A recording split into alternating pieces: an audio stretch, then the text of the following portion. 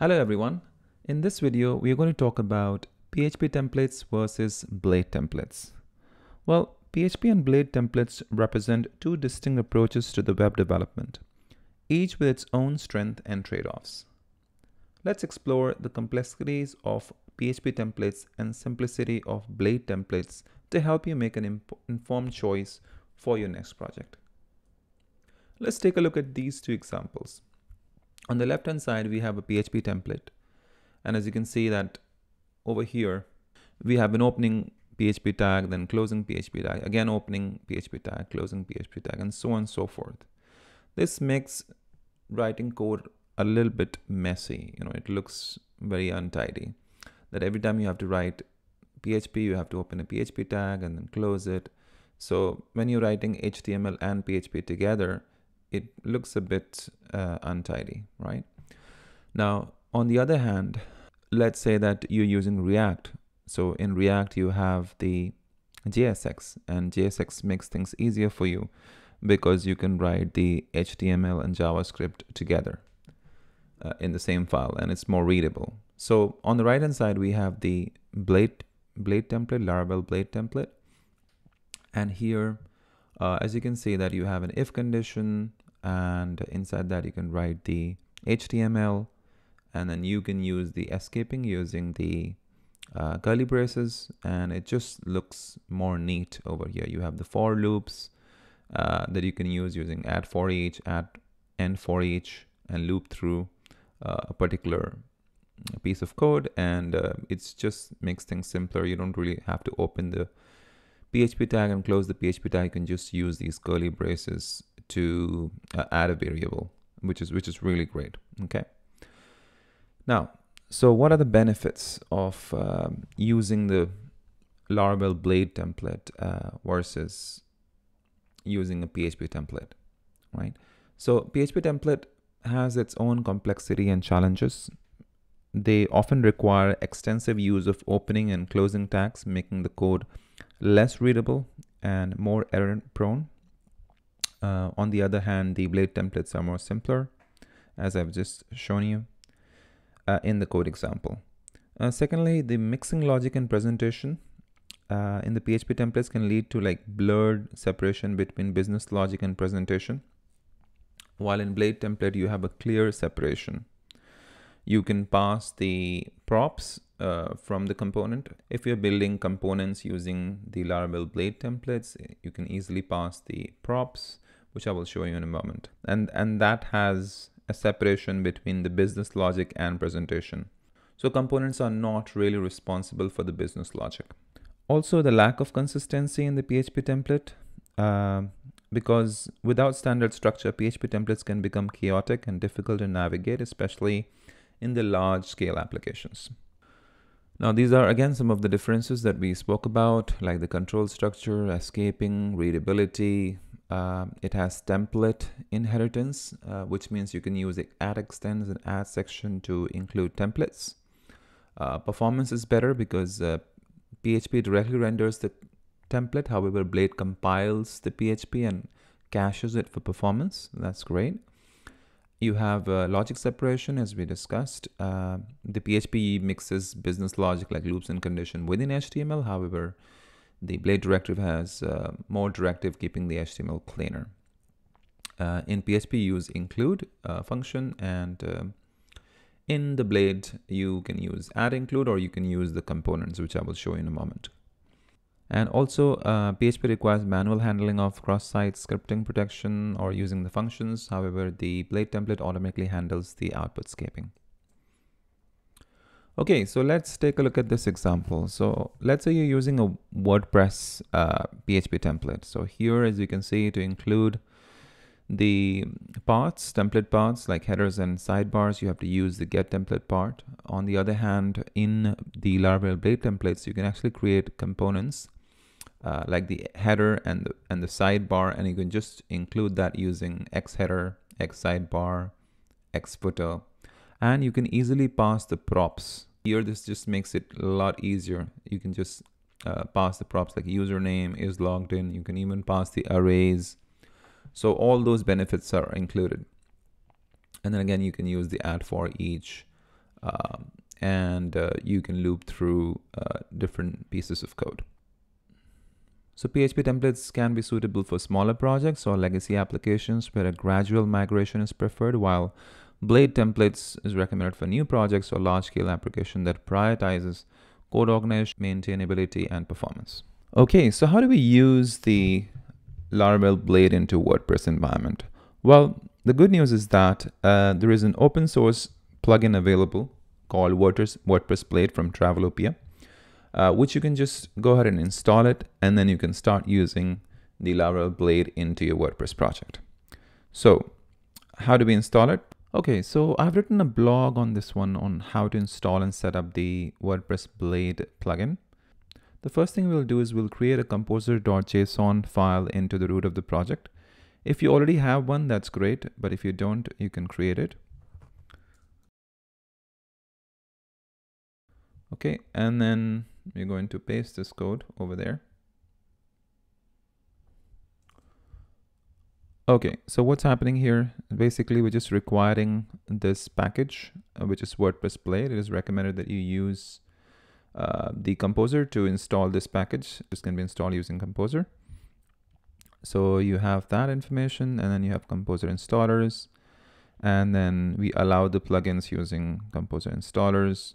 And then we also have a script that I'll explain to you in some time. And then we're making sure that the path where it's going to be installed is in the MU plugins, because we don't want the editors to accidentally remove that plugin. That's why it's recommended that you place that inside of the MU plugins. And if you check over here, this is actually type is WordPress MU plugin, which is why we have specified that over here. Okay, so once that is done, then we'll just run the Composer install into the root of our project. So since I've already installed this package, so I don't have to install it again, but in your case, it'll go ahead and install that for you. So it has created the vendor directory, and it has installed the plugin inside of the MU plugins over here. As you can see, this is installed. Okay. Next thing we're going to do is basically load it inside of our MU plugin. So you just have to create a loader.php in case you don't already have one. And then you just require the plugin.php, which is this file, into your loader.php. We just require that. Okay.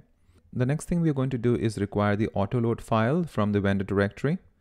So we need this autoload file in the vendor directory from the vendor directory to be included. So what we'll do is we'll go to wp config, and we can go ahead and require that particular file so that the files are autoloaded. So we'll just say vendor, which is this path, and then autoload.php, which is this file basically.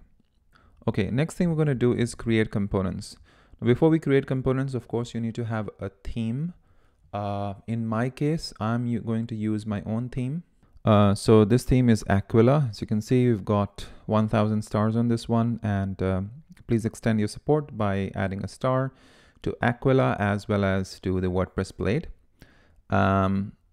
repositories.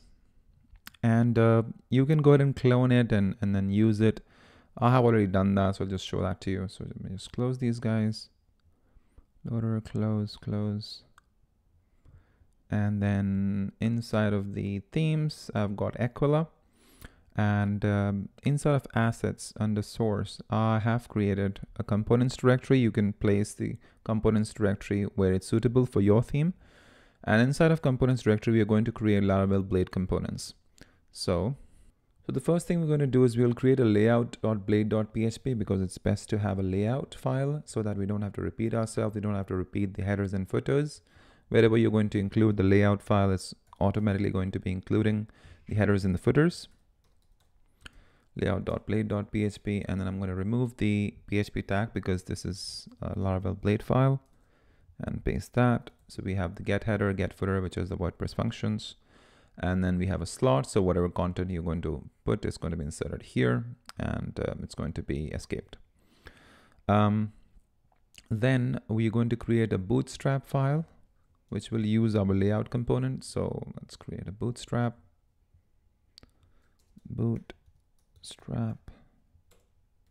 dot blade.php. There's your bootstrap file. And of course, we have to create the hello component also, which I've already included here. So let's create a hello component. Okay, so this hello component is going to accept a prop that's going to be passed from outside the component. As I explained to you earlier, that a component can be as dumb as possible because there is separation of concern. We don't put the business logic here. It just accepts the props. Whatever props you're going to pass, the component is going to render that content for you or behave that way. Okay, so in this case, we're going to pass the slot and then we're going to pass the name. And that is being passed to that component from here in the bootstrap. We're passing the name, and in place of slot, we are using hi there. So that's going to be rendered here, and the name will be rendered here. Okay. Then we need to include this bootstrap file. For that, all we have to do is just create a PHP template. So inside of the theme root directory, we can just create a template, PHP template. You can name it whatever you want. I'm just naming this as Laravel Blade.php for the example purposes. And then inside of that, we just give it a template name. You can name it whatever you want, and then just basically load the view, which is asset source components, which is this bootstrap blade.php. So bootstrap blade.php is going to be included here. And inside of that, the layout will be included, which is having the header and the footer. And inside of the slot, we're going to have the hello, and that will contain the name and the content here. Okay. Once that is done, then we also need to add the config file. So we call it blade.config.php. This will go inside of the root of your project. Blade config. So this is basically the configuration of where so here we specify the path to the views. So where are views located? So our views are located inside of WP content, which is this, and then themes, and then Aquila is the name of the theme, and then under assets and the source. Okay. And we also have components, so we include that as well. So we have specified the path, so it's going to output it's going to pick up the blade files from here. Now, where is it going to be compiled to? Okay, so it's going to be compiled to the build folder. So wherever your build folder is, you specify that path. So in my case, my build folder is this.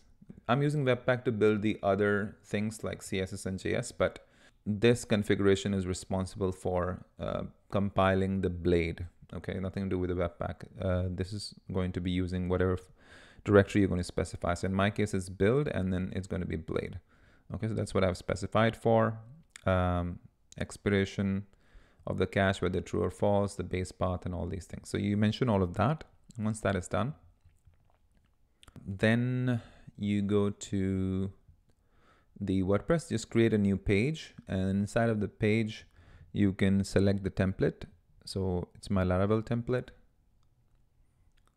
which is this. That's what I'm going to use. And I'm going to publish that. And I'm going to go to the front end.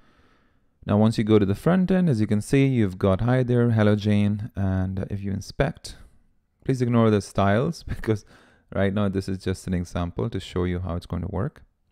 So if you go to the source components, so it's loading the bootstrap, it's getting the layout, header and the footer. And then over here, this is the hello.blade.php that is being loaded. And we've passed the name inside of that. So that's why you have this hello Jane. And then inside of the H1, you have the slot. So here we are actually passing hi there. Okay. That's why you're getting that there. Now under the build directory, as you can see that it has compiled all of these files. This one is hello.blade.php. This is compiled. So layout.blade.php, this is a compilation version of that. And this one is the bootstrap.blade.php. That's a compiled version of that. Okay. Now, for the production build, you just need to run this command, composer exec WordPress Blade.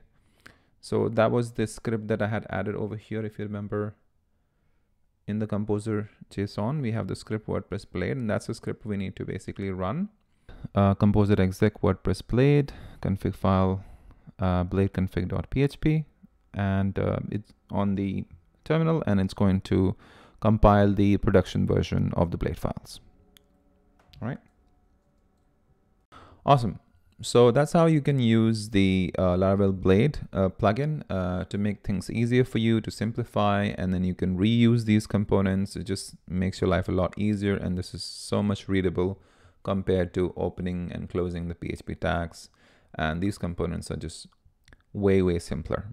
All right. So I hope you did like it. If you did, please give star to this repository, WordPress Blade, to extend your support.